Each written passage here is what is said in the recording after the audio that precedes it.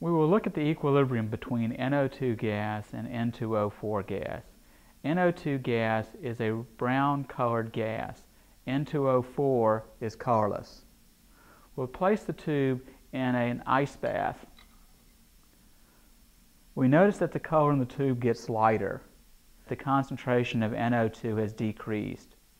It indicates that the equilibrium has shifted in the forward direction towards the N2O4. If we cool a reaction, the equilibrium is exothermic in the forward direction. We'll place the tube in a warm water bath. We notice that the color in the tube gets darker, indicating an increase in the concentration of NO2. As we warm a mixture, it shifts in the endothermic direction. The tube became darker, which indicates that the equilibrium has shifted in the reverse direction.